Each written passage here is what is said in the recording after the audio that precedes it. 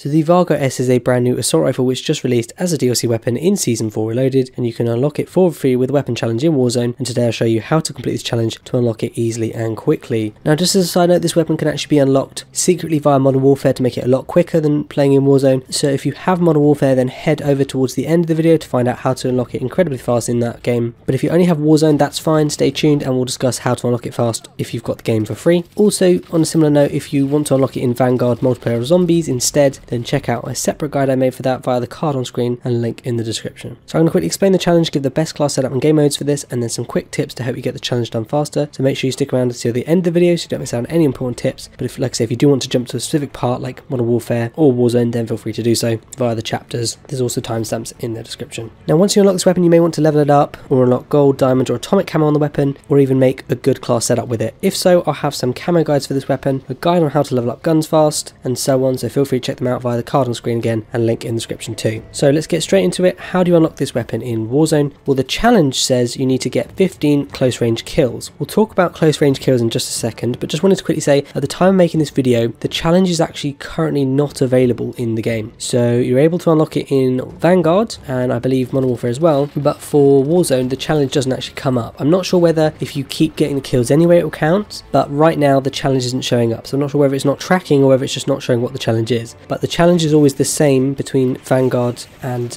Warzone, so we know that that's what the challenge is. So I know a lot of people are going to be a bit confused and frustrated by that. Hopefully that will change soon, hopefully they'll fix it, and at which point you can just work towards the challenge, which is getting those 15 close range kills. Any problems or if there's any solutions anyone's noted, then feel free to leave them down below in the comment section. I'm sure people will have problems and some people will have some workarounds, but definitely the way I know that works for sure is doing it in Vanguard and probably Modern Warfare as well, because that's how I unlocked it. And just as a side note, we found it quite suspicious that the challenge is very simple, because normally it's something like get a certain number of kills this way in X number of matches, normally, like, so it would be something like 15 close range kills in 15 different matches. So this time it's literally just 15 close range kills, which is kind of suspiciously easy. So if that's what they intended, great. If they didn't and they end up rectifying it to make it more difficult like in X number of matches, then obviously just adjust your playstyle accordingly. But yeah, for now I think it should just be 15 close range kills, and once they actually put that challenge visible in the game, it should be really easy for everyone to do. So just to clarify, if anyone doesn't know, what is a close range kill? A close range kill is obviously just killing an enemy that is in close proximity to you. Now there's no specific numbers as to how close they have to be, but in my experience, at least from Vanguard point of view, they could literally be about sort of anywhere between like 5, 10, 15 meters away and it would still count. So it wasn't really that close, if that makes sense. It was fairly easy. It may be slightly different for Warzone, I'm not sure, but I'm assuming it will be basically the same. So it should be about up to 10 or 15 meters should still count as close range kill, but obviously you want to get as close as you can to the enemy to kind of maximize the chance of you actually completing the challenge. So it's not always clear when you've actually earned these 15 close range kills, because nothing really pops up and says you've done it unless you're working towards certain camos. Like some of the Vanguard camos, you have to get a certain number of kills at close range. That will track and help you to know, but other than that it's quite difficult to know. So just as a side note, if you get point blank kills, this is where you're literally about 1 or 2 meters away from the enemy, you'll get a medal for that. It'll pop up on screen and you'll know you got a point blank kill. Point blank medals do count towards this challenge, but you don't have to get every kill as a point blank because that'd be way too difficult. So you don't need to like kill enemies from like 1 to 2 meters away every single time, but if any of them are point blanks, that's fine. At least you know those ones have counted. The other ones you don't know for sure, but once you've got 15 kills which you thought are very close, maybe try and get a few more. It should count, obviously, because at the moment this challenge doesn't stipulate about having to like do a certain number of matches. You can obviously just leave the match whenever. You can do it across multiple matches. You don't have to stay or anything. So as soon as you've done it, leave the match. All the weapons should work, so like Cold War, Modern Warfare and Vanguard weapons, but sometimes there's problems with tracking, so if not, try to use the Vanguard ones. You also want to try and check your kills counted by checking the challenge progress bar in the game. I'm not sure whether that will update or not. It has in the past, hasn't so much recently, but given that this is not a challenge about actually doing a certain number of matches, it might update in the game. If so, try and do that by, in a match, going to the weapons tab, clicking on edit loadouts, choose a loadout, click on the primary weapon, go to the assault rifle tab, scroll down the list until you see the Vargo S. It's likely at the bottom of the assault rifle weapon list, or at least the bottom of the Vanguard ones, and by hovering over it you'll see how much progress you made towards it. Check this before the match you know you're on, and then afterwards see if it counted. It might even track in the middle of the game, I'm not sure. It used to, it might not anymore, so you'll have to see, but that might be a way of finding whether you've gotten those close range kills in the middle of a match. Now people often report that the challenge isn't tracking. Obviously the challenge isn't there to begin with right now, but if you notice that once it's there and it's starting to work, if you notice your progress isn't tracking, you're either not close enough to the enemy, or sometimes people will say that they've done it and they're sure they've done it, and basically what you need to do is kind of like restart the whole game, like close the application down, restart it, and then then it should show up. So if you notice that you thought, I definitely should have gotten those close range kills and you didn't, restart the game.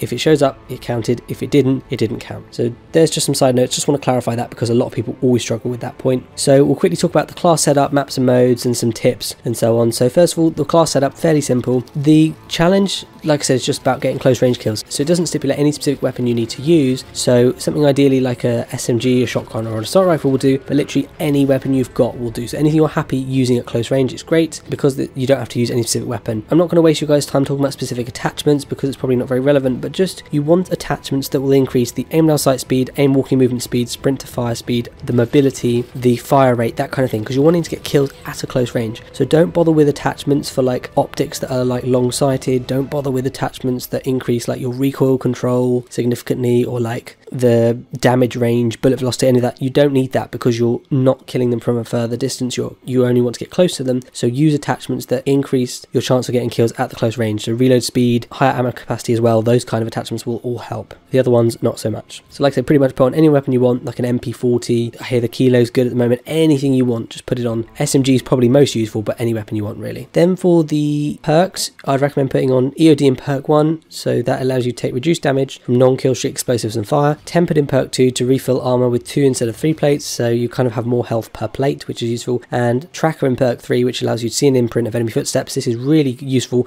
because obviously you want to get up and close and personal with the enemies, and the way to do this is obviously to see where their footsteps are. So if you see red footprints along the floor running from left to right, you know they're headed right and you want to follow them. And obviously it's useful that way because if you're following their footsteps, you're behind them and therefore they're less likely to see you. So obviously try and make use of that. Try to stay as stealthy as you can. You don't have to hide or anything, but just stay as stealthy as you can and get the kill, and that should be hopefully quite useful. Then for the equipment, you'll want to ignore the lethal, put on whatever you want, but just don't really use it. And then for tactical, you can put in stim shot to heal yourself or a stun grenade, something like that. I'd recommend the stim shot though. For the field upgrade, I'd recommend putting on tactical insertion so you can choose where you want to respawn. Well, that can be useful, especially if you're not playing solos. Otherwise, you put on something like stopping power to increase the amount of damage that your bullets do, and that's quite useful obviously to kind of kill enemies faster and more easily in gunfights. For the mapper mode, plunder is best at the moment. It's great as there's lots of enemies in hotspots, custom loadouts, no gas clouds, infinite respawns and so on. But just as a quick note for plunder, make sure to turn squad fill off on the menu before searching for a match. So that means you won't have teammates on your squad, it will just be you, and therefore when you die you keep respawning where you last were rather than being dragged across to the other side of the map because your teammates are there and they're doing something totally different and not very helpful for you. And I'll explain in a minute where you want to be going on the map. Now since you don't need a specific weapon or loadout, Rebirth can also be quite good. So for example, Rebirth of the Dead is a new limited time mode. Well, there's also like Rebirth or Fortune's Resurgence. They're both really good because you've got sort of respawning going on. You can pick up any weapon you want, or when you get money, buy a loadout, whatever's good. But because I say there's no specific weapon requirements, you can choose whatever you want, so you're not as limited, and therefore you can play Resurgence or Rebirth if you want to. Now if when you're watching the video there are other great modes that are around for limited times like Caldera Clash, Payload, that kind of thing, obviously if they're useful, make use of them. I'm sure they will be, so make use of them if they're around. Otherwise Plunder's probably best, but obviously you can play Rebirth or Fortune's Keep too. So what are my tips? What is the strategy you want to go for here? Well, so first of all, when you spawn in, you want to head to a high traffic area. Now this is normally something like Storage Town or Airfields. I'd highly recommend Storage Town. It's a new point of interest. Obviously loads of enemies drop there, I'm sure you're not surprised to hear that. So you want to use it to the best of your ability because lots of enemies pack in like it's a multiplayer map, and you want to keep kind of heading towards the area to get the close range kills. Now I recommend sticking more to the outskirts of the area rather than the actual insides of Storage Town itself, and the reason for this is because lots of enemies will land near the sort of grassy area around Storage Town so that they can run into Storage Town, and therefore that's where you'll get most of your kills because they're all going to be landing in that area to go in, and you want to do the same. So when you're parachuting in, try and scout out enemies on the floor below you that you can drop onto or very near so that you can get some close range kills. They might not expect you coming, so that's always really useful to do. And just make sure you've picked up and put on armor, reloaded your weapons before you enter a gunfight, that kind of thing, otherwise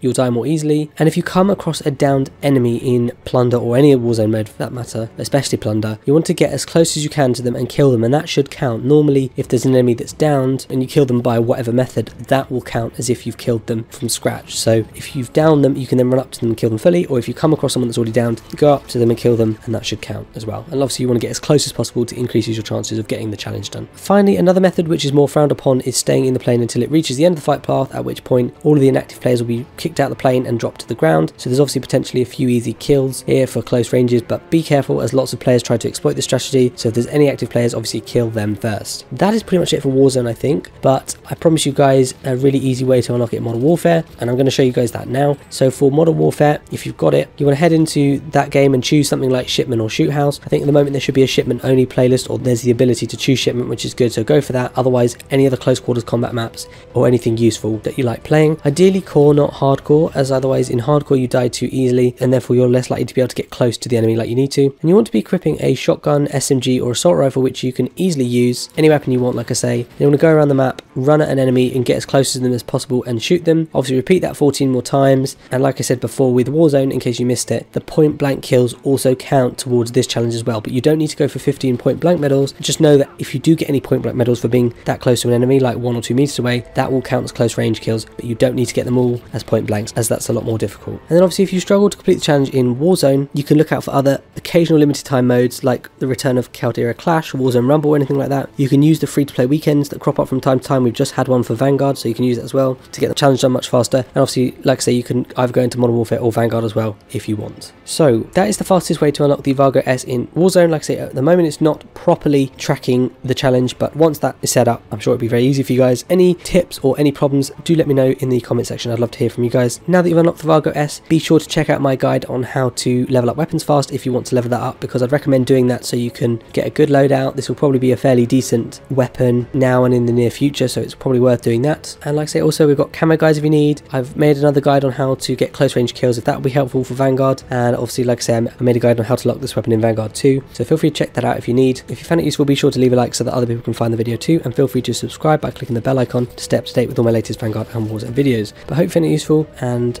I'll see you guys all on the next one.